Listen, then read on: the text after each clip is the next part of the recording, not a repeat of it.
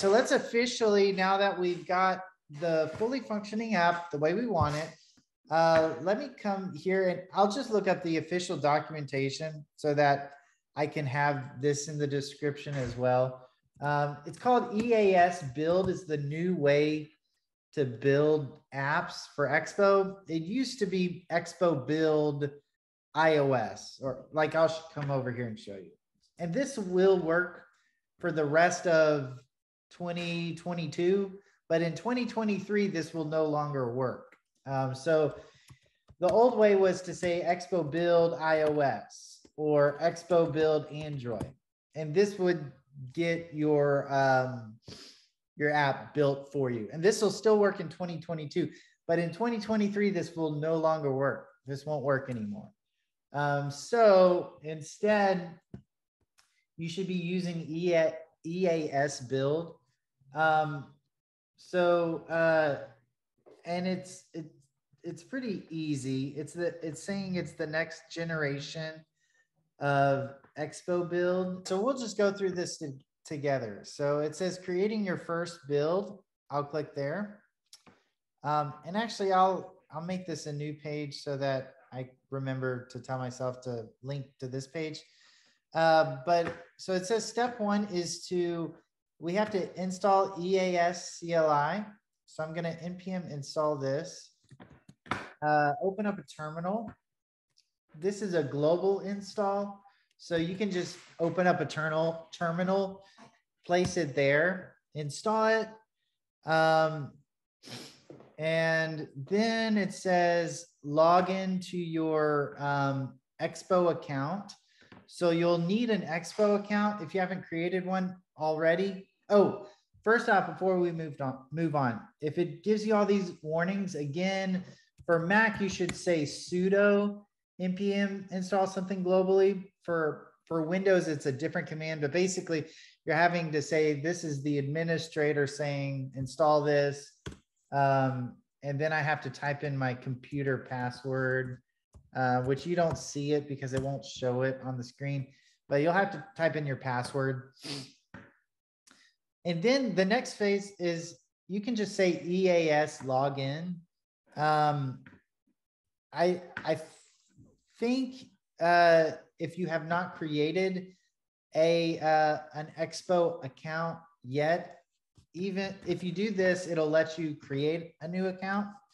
But I'm going to go ahead and do this because I think I might be logged into. Okay. All right. So this is my very first time logging into EAS. I'm logged in with a different account and I want to make sure I'm logged in with the right one. All right. And so I'm logged in now. So it says run EAS build configure within your project. So I'm going to go ahead and copy this, come back to my project. I'll paste that there. So you want to make sure you're inside of your project whenever you do this. And then it has instructions for if this is iOS or Android. I'm going to say Android because I have an Android phone and I want it to put it directly onto my phone. So I'll say Android, but if you want to do it for iOS, you can say iOS. And let me see here. Your project is ready to build. Okay, so it now says it's ready to build. I can run EAS build when I'm ready to create my first build. Let me just make sure that's what it tells me to do over here too. All right. And so the easiest way to try out EAS build is to create a build that you can run on your Android emulator. It's quicker than uploading it to the store. So let me just try copy pasting EAS build, see what happens. Since I selected Android a second ago, it says you can now just say EAS build. So I'm gonna just go EAS build. Okay, and I'm gonna select the platform Android. So here you would type in your package name. The way to do this is normally with like a website, it'd be like www. whatever your domain name is .com. With apps, it's normal to start it out by saying com dot whatever your name is, and then whatever your app is. So I'm gonna say I'm gonna try out com.startupnotes.app. You can name this whatever you want, but it has to be unique or it won't work. And so I'm hoping nobody's used this name before. So I'm going to go ahead and use that. And then you can just say yes to all the rest of these things. I'm going to just say yes.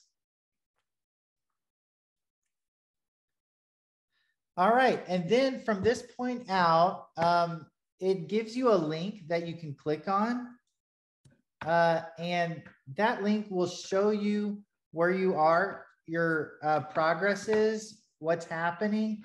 And what's going to happen is, I'm going to exit out of this, is once this is done, you can just wait. There will be a link that you can click to download your APK file that you can then use to upload to the Google Play console. All right, it looks like it's finished. So I'm going to go ahead and copy this link here. If you want to publish this to the App Store, you could just go ahead and open up this link. And I'll go ahead and just do that, actually. I'll open up this link and it'll automatically download the app to your computer. And then once you create your Google Play developer account, you can just drag and drop this into that account and click submit. It's that simple. If you like this video, this is part of a much larger tutorial, which can be found right there. You'll like that one. Also, if you are interested in push notifications, nativenotify.com is actually a push notification company. You can actually have push notifications set up in under a minute using nativenotify.com.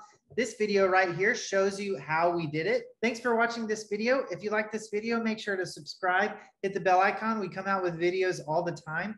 And if you like this video, please like this video. Thanks for watching, and I'll see you next time.